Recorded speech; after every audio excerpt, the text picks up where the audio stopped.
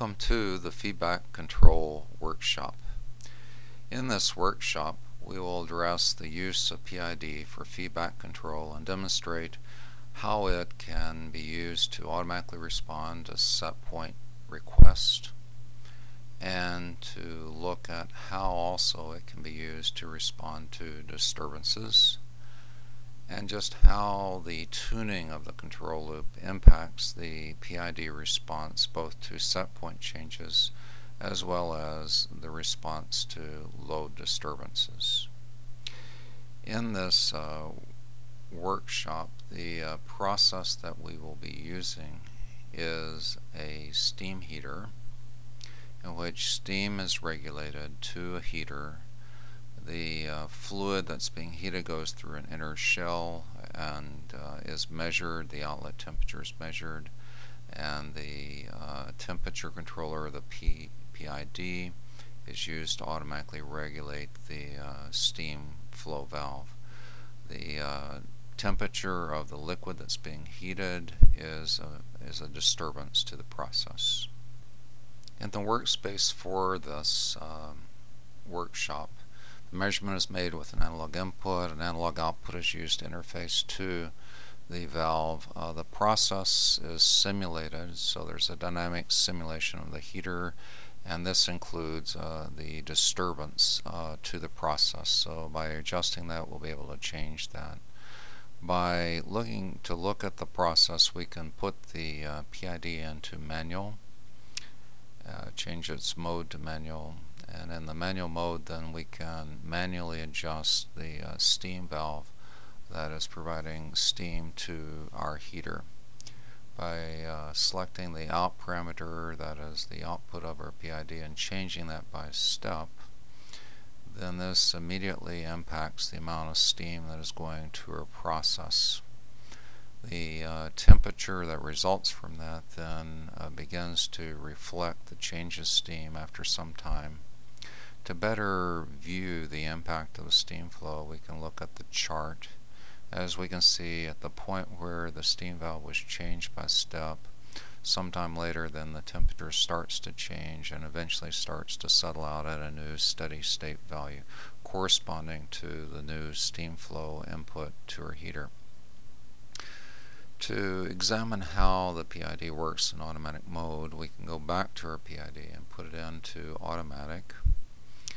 And by changing the mode to automatic, now the PID will automatically be adjusting our valve to maintain set point.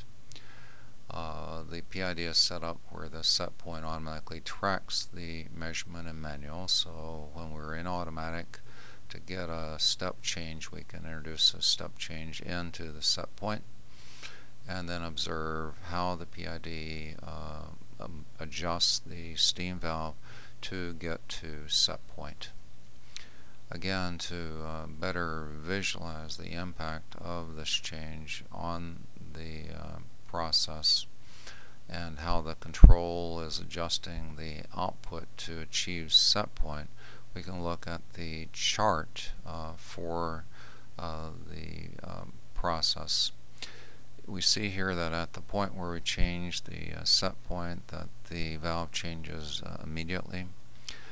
In response to that, we see that the actual temperature goes down and goes down to set point. To look at the impact of a load disturbance on the process control, we can change the load disturbance by a step.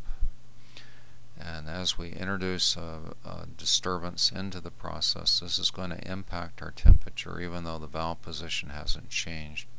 So to correct for this, then the PID is going to have to adjust the valve to maintain set point. To examine how the PID responds to the load disturbance, we can look at the chart and see that as the inlet temperature changed, it has an immediate impact on the temperature of the outlet, and to correct for that, then the steam valve has to be adjusted by the PID. To examine the impact of tuning on the process response, we can change the proportional gain by reducing it by 50% of its normal value that we have been using in this exercise. By changing the gain by 50% less, we see there's no immediate impact because the control is at set point. To demonstrate the impact of the gain change, we can change the set point by step and observe the control response with this new gain in the PID. As we can see, as we change the set point, then we get an impact in terms of the change in the output being adjusted. To look at that, then we can look at our chart, and what we see is that the change in the valve for a set point change is now much smoother and much less abrupt than it was at a higher gain.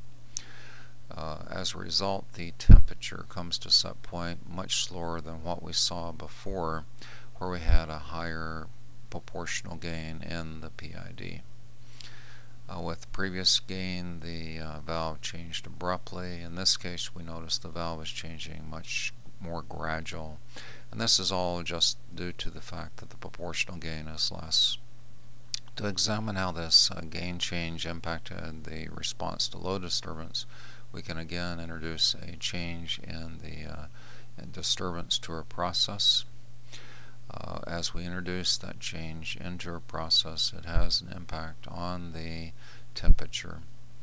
And again, the PID is going to have to adjust the steam valve to correct for that. As we see here, when the disturbance changed, then our temperature in this case changes again.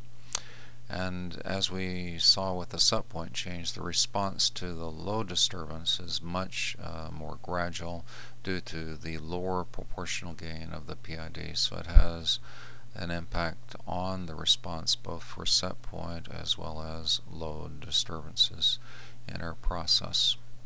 In both cases, though, the process is brought back to set point, both for set point and low disturbance. It just takes a longer time for the control to respond to the set point or low disturbance. In this workshop, then, we have demonstrated how PID works and how it is used to achieve set point and correct for low disturbances. We hope you have found this exercise to be helpful, and hope you will use this workspace to further explore